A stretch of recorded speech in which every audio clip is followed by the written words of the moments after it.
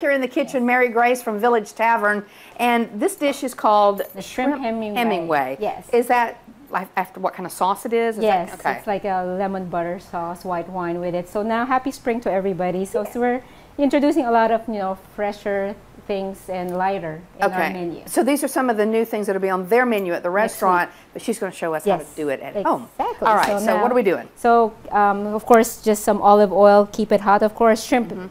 Cooks 2 minutes. It doesn't take long. So you kind of be careful. Stand back. Yeah, we had it going for a second here. Yes. I was about to burn down the house. Now, did you put anything on that shrimp before you put it in there? Nope. Not yet. You just turn it, and then we're gonna season it. See how it's turning pink already? Yes, exactly. And remember, if you're gonna put the other stuff, it's gonna continue to cook. Okay. So you put half a teaspoon of salt with the pepper in it. All right. So you season it. You put your capers, some saltiness in it. Now, I noticed you don't want too much oil because you don't want it frying in the oil. Exactly. Just, you're just trying to put some color and cook it. Capers are salty. That's why you said you didn't want too much salt, I guess. Yes. So now you put your spinach. Okay. Little baby spinach. Yes. And now you can put your white wine. That will help the spinach to wilt.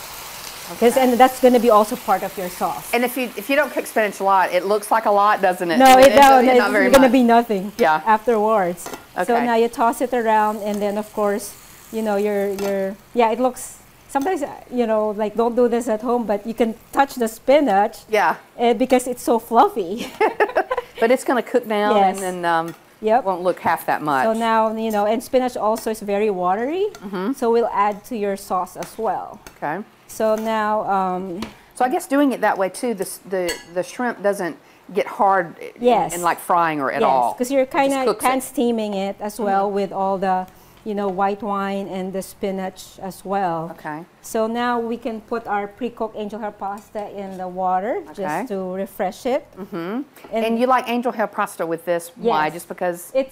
Because it's a lemon butter sauce, so it really coats easily, pretty much. Okay. And then you put your tomatoes, and then just stir it up a little bit. And of course, she make this really easy, doesn't she? Yes. So I try to make it easy. Of course, you finish off with lemon.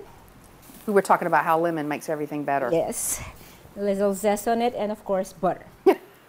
Butter makes it better. Yeah, I said, well, this is relatively healthy. She said, well, you got the butter. Well, you can control the butter, though, right? Yeah, but I mean, I said relatively. Yes, exactly. So you got good stuff. Yes. A little bit of butter. Yep. Oh, butter always makes it. You can turn it up so that the butter emulsifies. Okay. So you kind of whip it. You whip the butter because you want to have that creamy sauce with it, and the technique is like.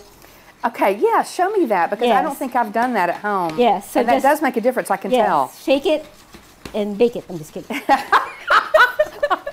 Shake and bake. Shake and bake. So, yeah, you just pretty much. So that's what the butter mixing with that does. You're emulsifying like, mayonnaise. So. Interesting. So now, Kelly, I know you're talking, but honey, I didn't hear you. I'm sorry.